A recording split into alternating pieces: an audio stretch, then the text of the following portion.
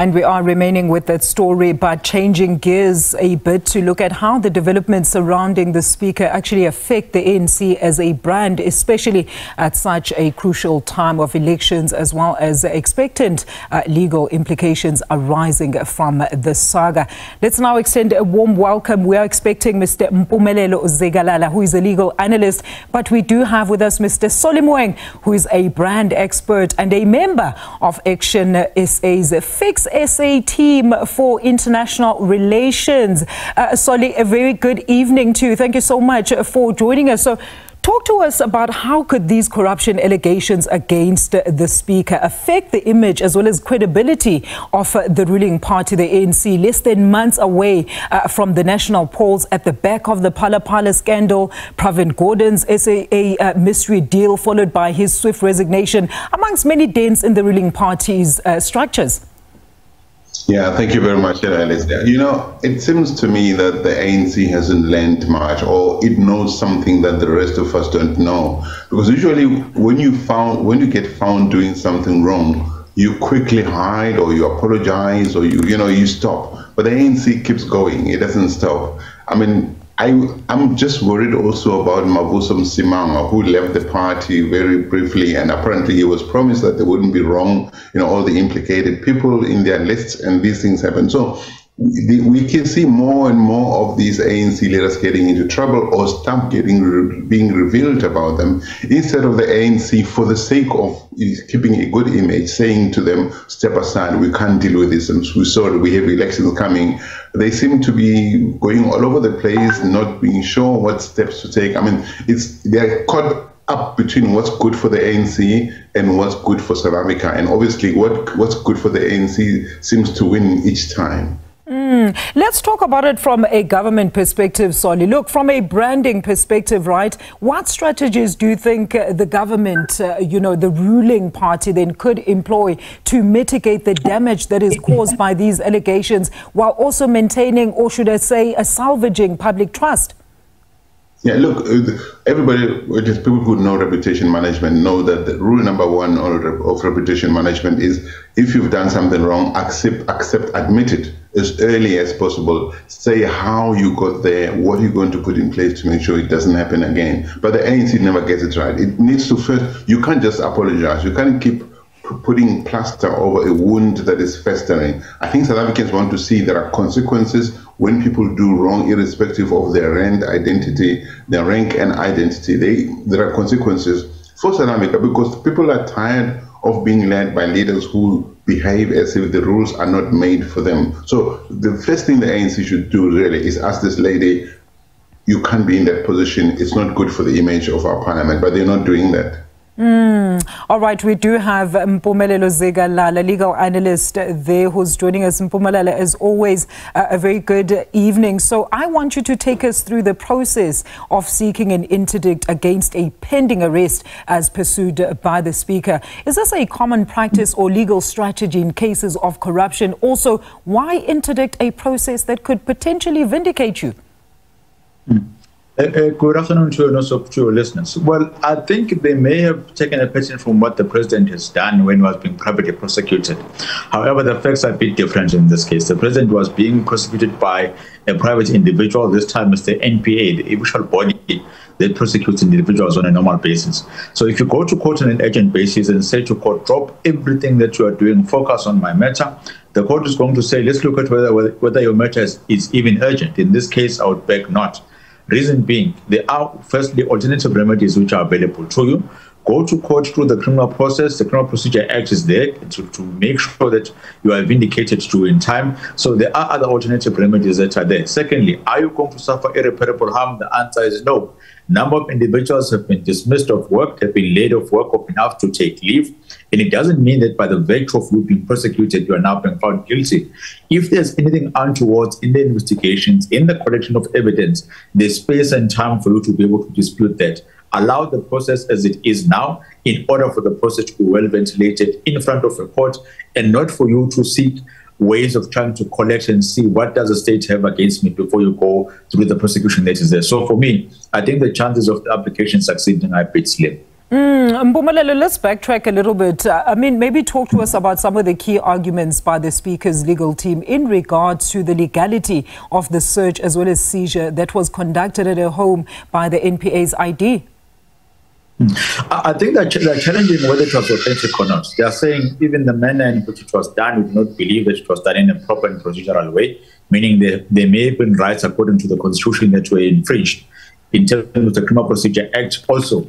Thus leading to them saying the information, if collected in an improper manner, that evidence cannot be utilized or used against me. However, they might be missing one point.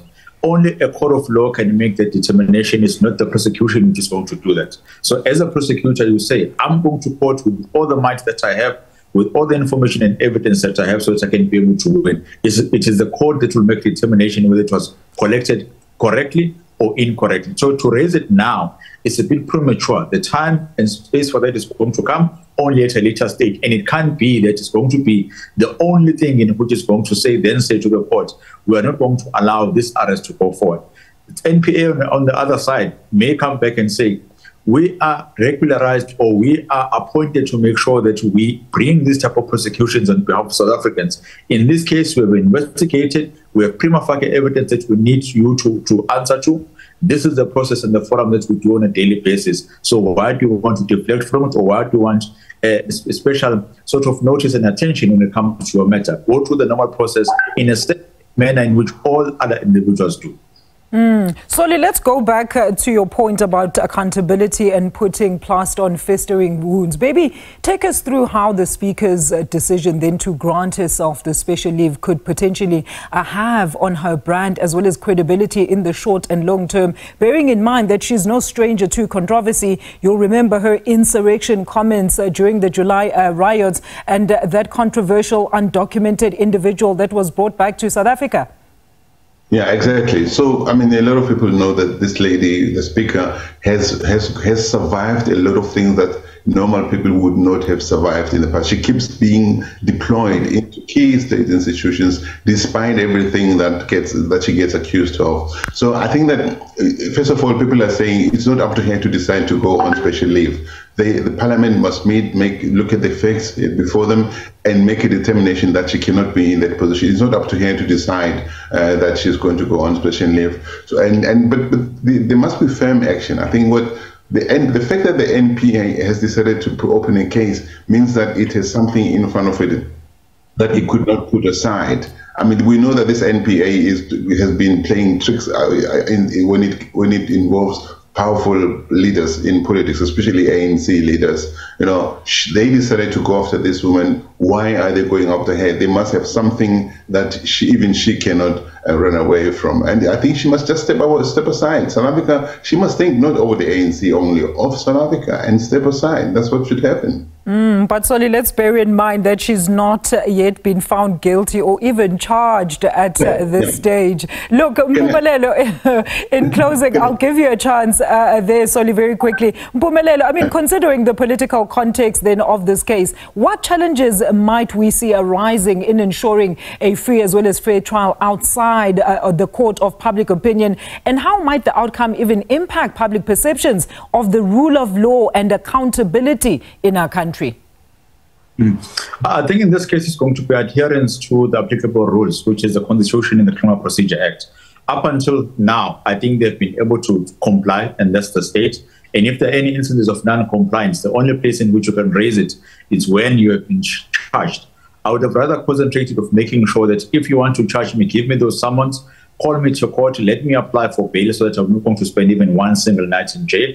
Probably the chances of bail being granted are going to be huge. Then allow to stand the process up until it has come to an end. On the other side, though, remember that the Speaker does come from the African National Congress, which has the step-aside rule, which may kick in this case when charges have been laid. They may come back and say, you occupy such an important position in the South African Parliament. Please step aside for a little bit while you deal with this dark cloud which is over your head. Again, it would be up to them within their prerogative, and I think they would be justified in this case to say, go and attend to instances in which you have been charged, not allegations, but there are charges against you. Then stay there up until you can come back at a later stage. I think that won't be in time, though, up until this administration rises, because it's only on the 29th of May in which then Parliament would close. So I think the most important process here is this one. Follow the normal processes as they are listed down so that you can be able to protect your rights adequately. All right. Very quickly, Solly, in closing as well, I mean, in relation to what I said earlier about her not being charged and found guilty, maybe just talk to us about also how then government at this particular time can take particular steps to demonstrate accountability as well as their commitment to ethical leadership, and how the outcome of this case could also influence the future positioning as well as messaging of the ANC as a governing party. You know, reputational battles are not won always in the court of law.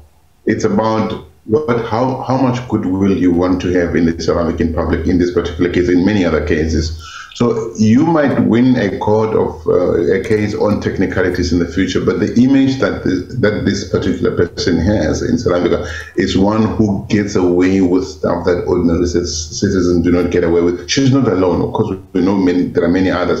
So if they really care about gaining a bit more supportive sentiment in the South African public, they need to say this person has done wrong, and these are the consequences. All right. South Africa, you know what I'm saying? And there are no consequences that all consequences should be for everybody, not just some people and not other people. Gentlemen, thank you so much for that input. That is Mpumelelo Zikalala, legal analyst, and Solly Moeng, brand expert and a member of Action SA's Fix SA team for international relations.